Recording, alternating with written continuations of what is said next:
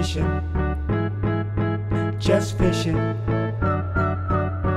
fishing, just fishing. Jigging jerks, jigging jerks, jigging jerks. Fishing, Jigging jerks, jigging jerks. just fishing, Jigging jerks, jigging jerks, jigging jerks. fishing, Jigging jerks, jigging jerks. just fishing, Jigging jerks, jigging jerks, jigging jerks. fishing. Jigging jerks. All right, here we go, guys. Beautiful early morning. Sun is just about to peak up. It's not even 5 yet.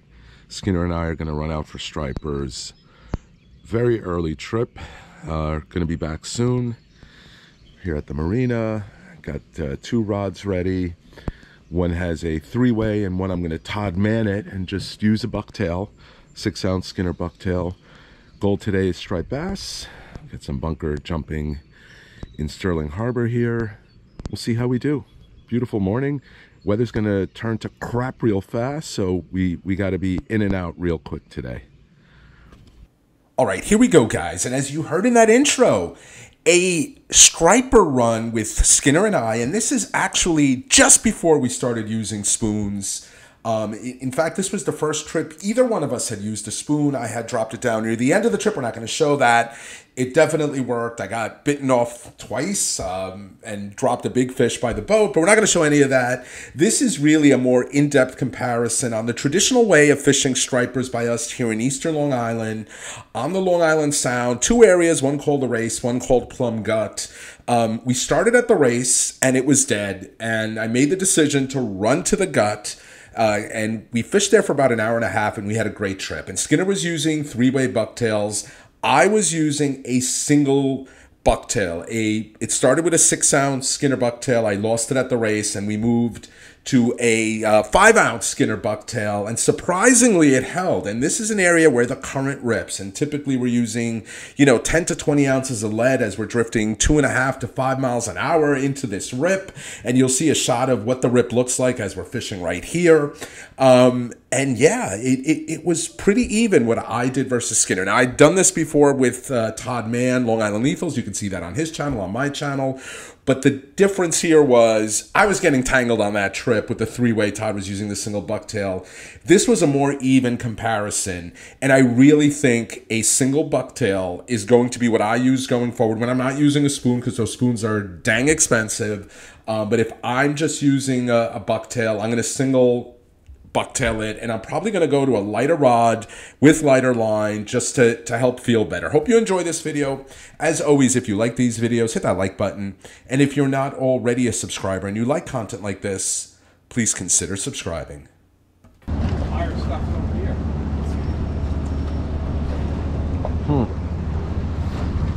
70. Still coming up a slope, so 69, 68, and a lot of marks. And you'll hear me throughout the video shouting out numbers to Skinner. More likely than not, that's the depth we're fishing.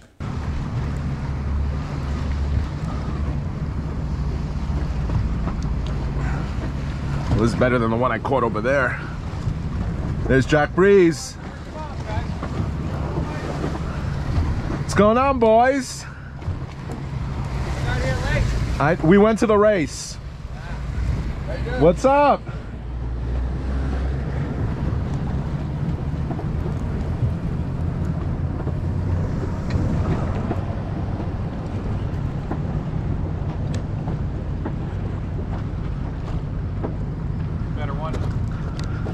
Bluefish.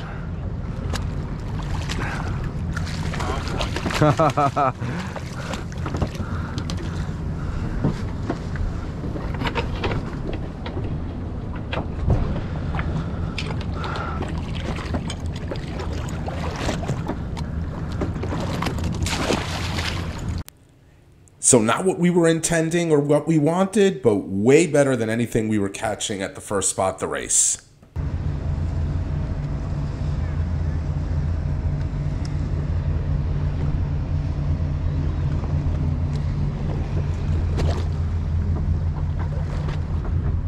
$58, $56, $57, $56.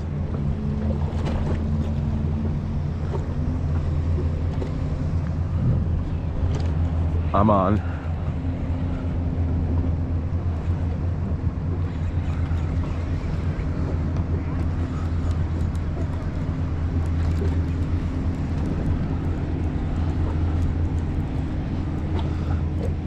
sure this is a bluefish. It's all the way to the top.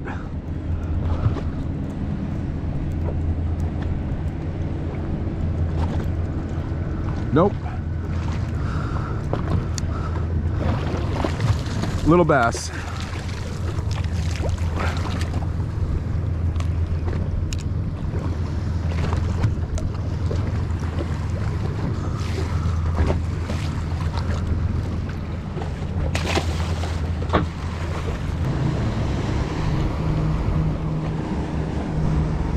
$74.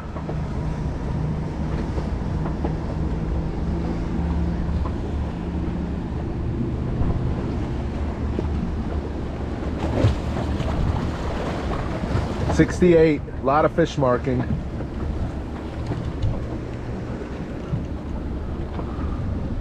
$63. Oh, I'm on. Oh, this feels better. Let's see.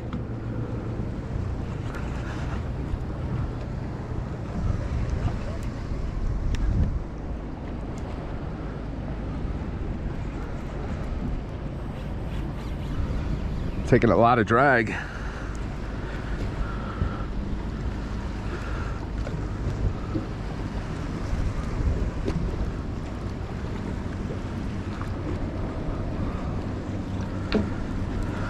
Fighting like a bass.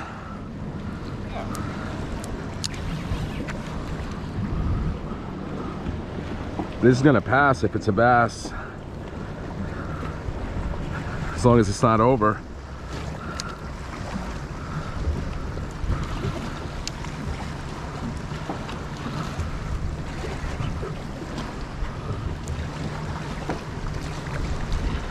Go fish.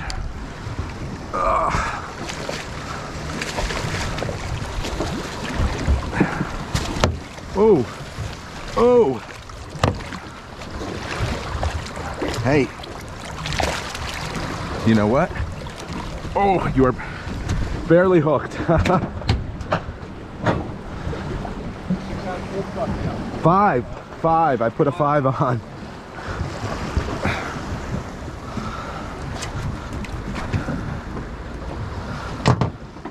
Huh. It's a slot fish. And to be clear, those are Skinner S&S fluke bucktails I'm using. And the reason, I didn't mention this earlier, the reason I'm reading out the numbers is this is a very snaggy bottom filled with boulders. We're moving fast, 2.5 to 5 miles an hour. And you just want to be off that bottom. You want to be 2 cranks off the bottom, which is why I'm reading those numbers out. And Skinner hooks up to a really nice striper here.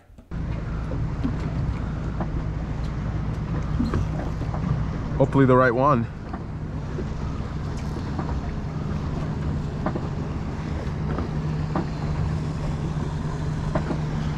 $80.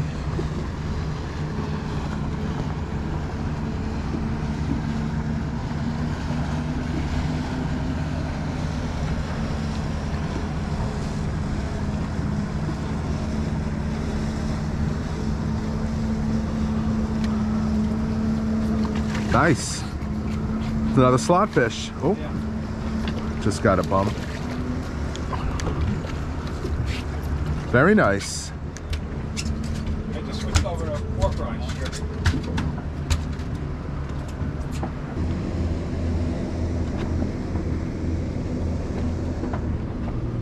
Well, there you go. Ooh. Got a little bit of shoulder? Very nice. I just can't get over this rod. Yeah.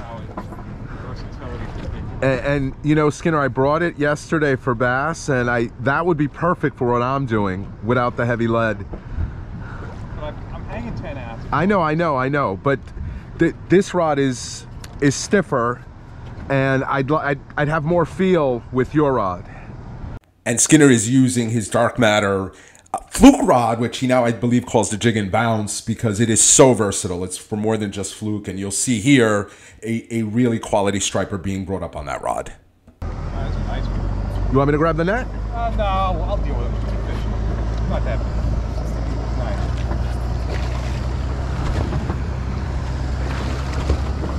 Nice. I use 80, so. Oh, okay. I have 50.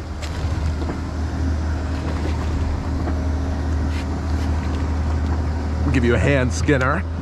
It's just a Nice fish.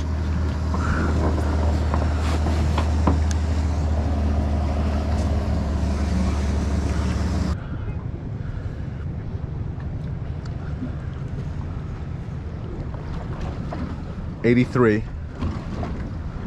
You hit him right at about 70 feet before.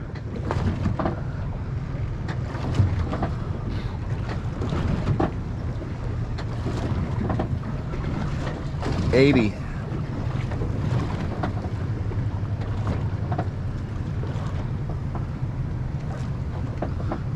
So they're diamond jigging. Drop. Oh! there you go. Wow. This feels good.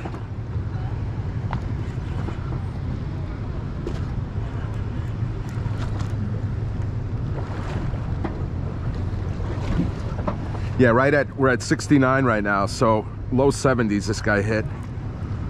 My opinion, always good to pay attention to where you hit these fish. Time and time again, they'll hit in that same area.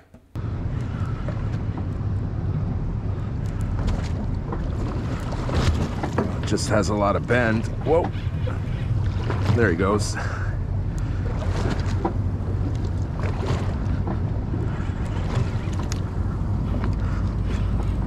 That'd be a better one, huh? Yeah. Yeah.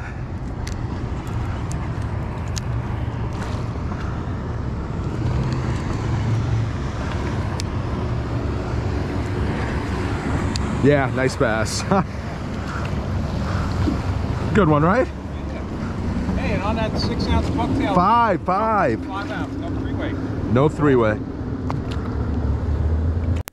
And the rod I'm using is a Connolly custom 7-foot kingfish rod with custom grips. I had it custom made down in Palm Beach County in Florida. My sister has a place in Boca. I spend a few weeks there every winter. And great rod, but it's a little heavy for this style with the single bucktail. I think a Tsunami Triumph 6/8 heavy, which is a really light, slow pitch rod, would work a lot better. 82. 2.5 is the speed. 81.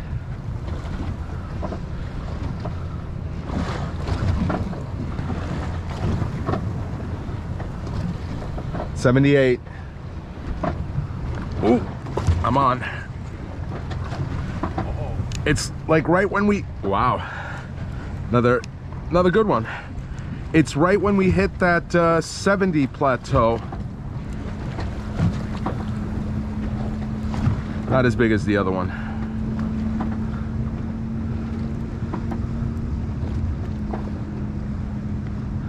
I don't know if you know. No, this time swimming to the front. Wonder, it feels bassy.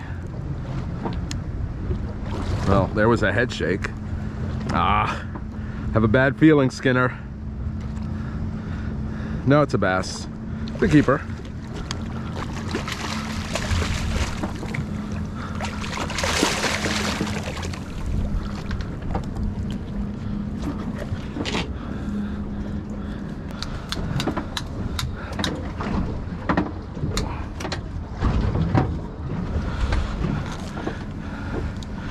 Little over 28. And we're going to end the video with another shot of us running out in the morning because I can't get enough of this scenery. Look, at the end of the day, Skinner and I each finished with 3 keepers on this day and an hour and a half of fishing at Plum Gut. For those of you that fish these areas, Plum Gut, the Race, or an area near you that has these strong currents where you're usually 3-weighing it with, 10 to 20 ounces of lead, have you ever tried a single bucktail? And if you have, how did you do? Hope you enjoyed this video. As always, if you like these videos, hit that like button. And if you're not already a subscriber and you like content like this, please consider subscribing.